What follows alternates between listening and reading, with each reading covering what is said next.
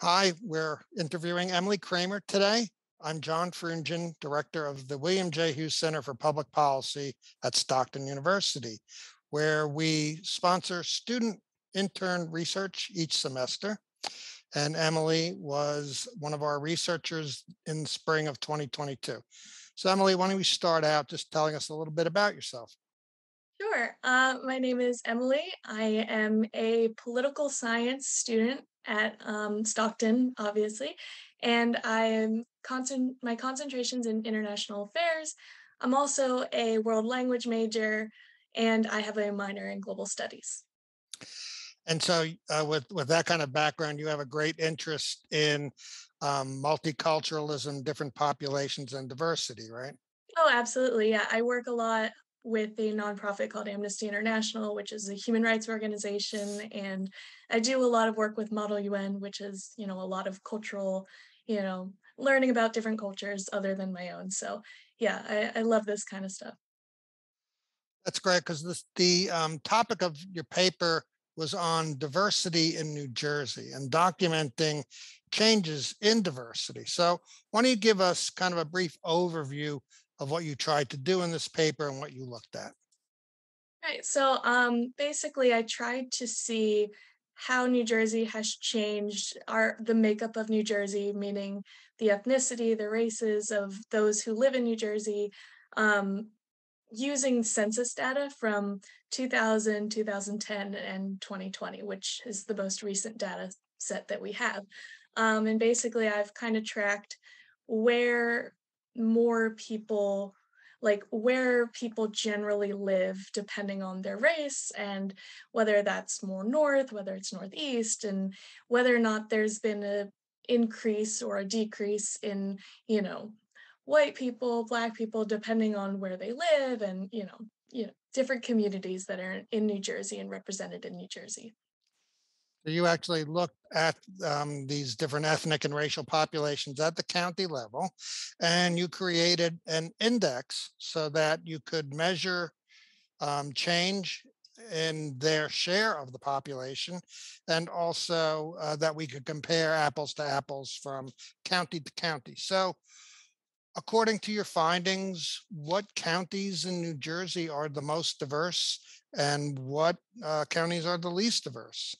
Right. Did you So, notice any trends?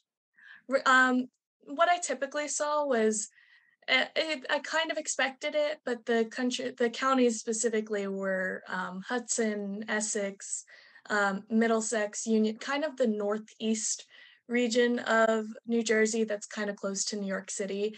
And that makes sense because, there's a lot of diversity in cities because there's a lot of people in cities.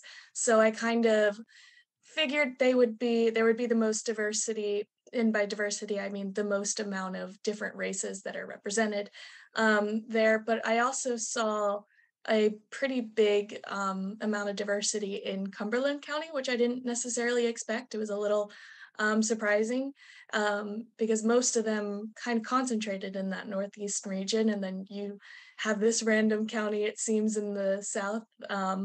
So yeah, that's I expected it to be a pretty low in diversity because it's surrounded by a lot of other counties that are kind of low on the diversity scale. But yeah, and the counties that were kind of the least diverse, which were kind of closer to Pennsylvania and like, more rural kind of farmlands were Hunterton, Warren, Sussex, those kind of northwest kind of regions. So.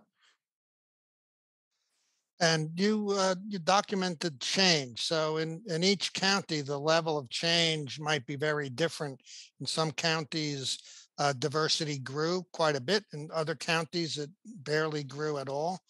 And one of the, I think, values of your research is I really have not seen this kind of analysis done since the 2020 census data came out. And it's good to know who we are as a state and where we see growth in diversity and where we don't. So, um, did anything else surprise you, or did you expect to see the kind of growth in some of these counties that we did see? I think it was a bit surprising I mean, COVID changed so much of everything. So I think especially since 2010. I mean, that was 10 years, so you expect to see, something, but I think I was more surprised at seeing how a lot of counties that I might have seen or expected to grow like 10, 20, big number change, had really kind of stayed pretty consistent with, the diversity levels that they had, what populations were living there.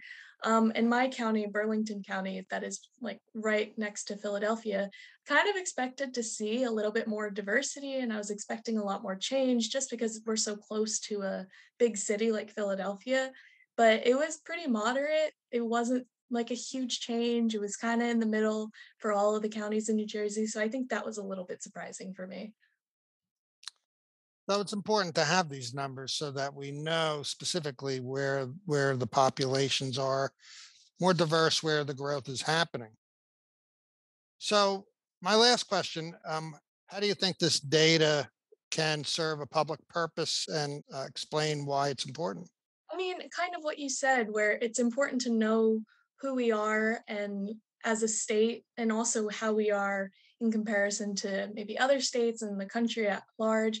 But I think most importantly, it's how representatives and local and county governments and or how they can represent those populations and best serve their communities, because it's important for us to know who's living in our state, but it's most important for the representatives to know who's in that state. So we know which programs and we know which which people we're trying to serve and where what their backgrounds are like and how to best serve them in the best way we can. So Great. Emily's research can be found on the Hughes Center website, and that's www.stockton.edu/Hughes Center, all one word. Emily, thank you for speaking with us today. Great job on the research. thank And you. you can find Emily's paper as well as other student research on our site. Thank you.